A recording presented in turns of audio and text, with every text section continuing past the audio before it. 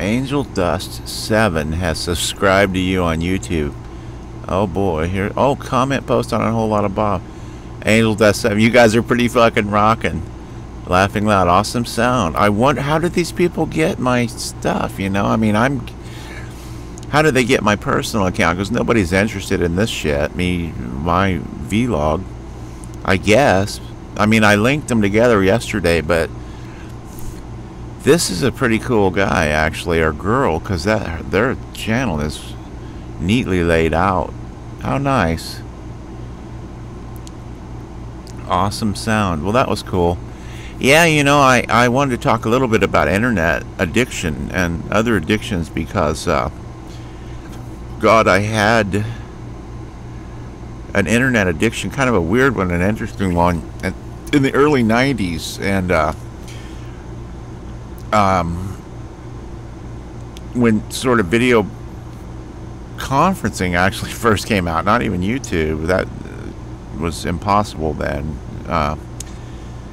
Video used to be huge files and a big hassle, but I was writing code for somebody or something. I got hooked up with Cornell University video conferencing, See Me. That's where everybody logs on to a common computer and you can all see each other on the screen. This is the early 90s, and I did it a lot. And then I met a guy, John, who was an Australian who was stationed at the South Pole in like only him and an isolation deal, and he was like underneath ice, but there was an antenna for a wireless connection. It was crazy, and I really liked him, and we spent a lot of time.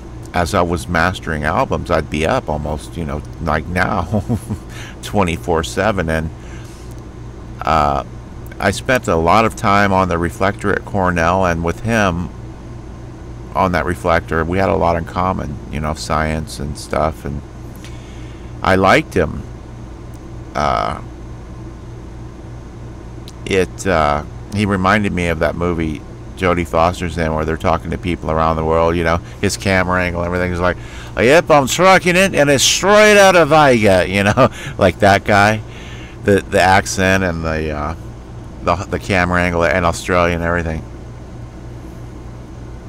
But I started spending a whole lot of time doing that in video conferencing, and my girlfriend was a psychiatrist at the time, and she a really smart woman, cool woman. As I said, another one, smart woman, cool woman. Of course, I fucked her over. I just, you know, I had to, right? The cool ones. So one night I was video conferencing, and her reasons were selfish in a way, I think, and also insightful, though, because she said,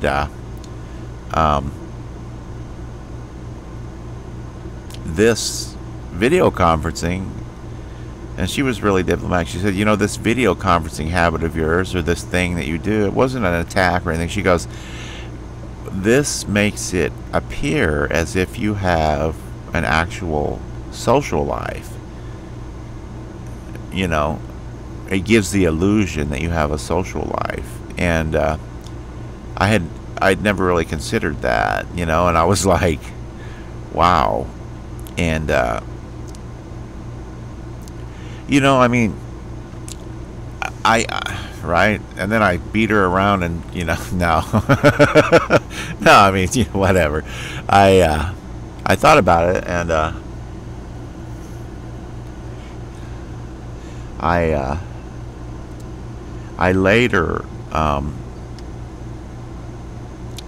I thought about it, and I thought, you know, she may be right. I may be addicted to this. She was kind of saying, and we were both in recovery, you know, alcohol and drug recovery. So at the time, and clean and sober, both of us, many years. And so I was like, okay, I can look at this. So, you know, as I began to look at it, I realized, my gosh, I do spend like 24 hours a day doing this. And I sort of got that rush of like, oh, I'm crazy, I'm out of control, this is nuts. That sort of thing when you realize you're doing something way too much. And then I realized, well, let me look at this, and I did over a period of weeks, and I kept doing it, and then finally I realized, like, well, this is like unlike the project I'm doing now, which is leading to a lot of things, you know, a career and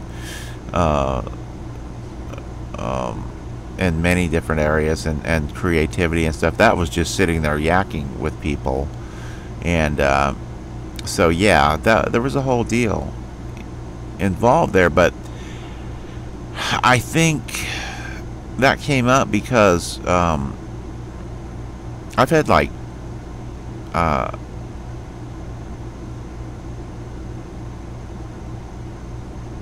it's hard to say that. It's kind of weird. I thought nobody would ever watch this, but I've had like 7 people tell me they were addicted to my video log to please keep making it, you know.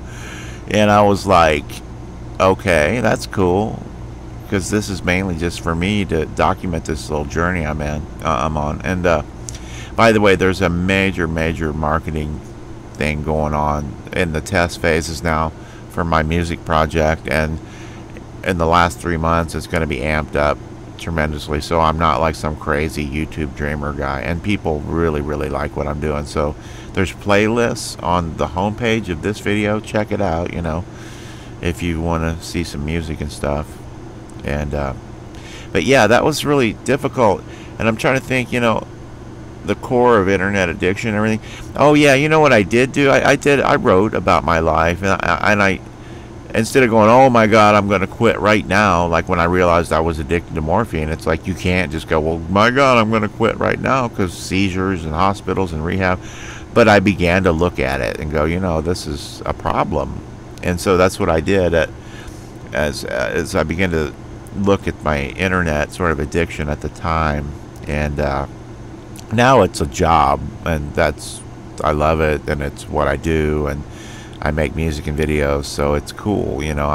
If I'm addicted to it, that's fine. It's leading somewhere. But yeah, that was a real issue. But what I did, and what I do when I'm faced with something like that, is write about it, think about it. I tend not to make big, giant, dramatic shifts in my stuff until I realize what is behind this in my real life. And writing on things has been an invaluable tool for me, because it's right in front of you that way. You know, it's right in front of me in black and white, and I can then circle and underline, and it lives outside of me. And that is how, anytime I'm in a pinch, I write about something. And so that's yeah, I had several people tell me ask me to keep making the video log, and emails. They don't comment on the log, but they go back and forth, which it surprised me. 400 people looked at this this site, my video log site, last month. And so that's cool. I mean, that's good, you know. I'm just sort of documenting my journey here, and it's been an incredible journey in 30 days. I mean, you know, of marketing this thing and making all the stuff, making all the videos, and recording the music. It's like been this quest, you know. And I've designed this whole project to bring my entire life together and have it make sense. Otherwise, I haven't been. My mom doesn't even know I'm really a musician on the level that, you know, a professional, and she doesn't know of all the things I've done. I can't remember if I mentioned it in this, but I calculated today 3 billion people have heard music that I've worked on, the records that I've mastered and produced and engineered and been a part of. 3 billion people. That's half the planet. And now that's over a 20-year period, having worked on hundreds and hundreds of gold and platinum albums as a mastering engineer. So and a lot of other projects, but that's kind of cool. So yeah, this is really been a really enriching experience. And you know, I've sort of had to marketing and promotion always made me sort of, I've never done it for myself before, and it made me sort of feel bad and embarrassed. And like one of the people, watch my video on YouTube type thing. I don't do that at all. But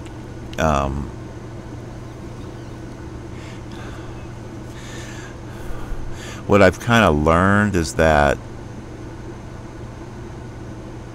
a lot of the stuff, like my mom not knowing that I'm a musician, it's because I've never really told her, and the times I haven't made it clear. She's like not really paying much attention, as we all are busy with our own lives. Everybody's busy with their own YouTube page, so it's hard for them to sort of take things seriously when you say, listen, I've got something going on that's really cool, the project and the videos and the music, but also there's a marketing thing that this is working and it's happening, you know. Well, of course people think you're insane. It's YouTube, you know. He's insane. But no, there's a solid plan behind this, and I just really want to do the best work of my life. And I am for me, you know, for myself. But yeah, I mean, the other thing I've learned is, like, it's up to me to show people. You pretty much have to not only do good work now, but sort of doing good work isn't enough with YouTube.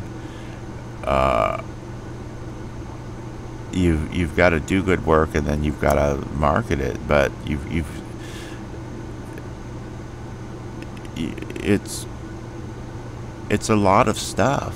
It's a lot of stuff, and I mean, there's so many aspects. But yeah, I mean, as far as the marketing, I just didn't feel it was fair to be a professional and be bombarded with people with laptops making albums, which I enjoy sometimes, but then there's professionals, you know, and the industry I've worked in. So yeah, I think that's a different thing, and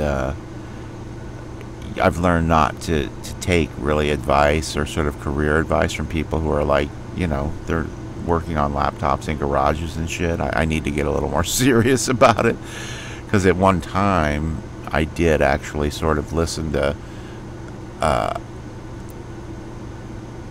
some of the people that I've known a little bit on YouTube and in life that I really had no business even bothering paying attention. You know, they had no professional input, and they're rightfully so. They're busy with their own projects. So that's the way life works. You can't expect other people to pay any attention to you because they're busy with their own thing. But the great thing about this project is people around the world have paid attention to me in a big way, which tells me this is cool. So yeah,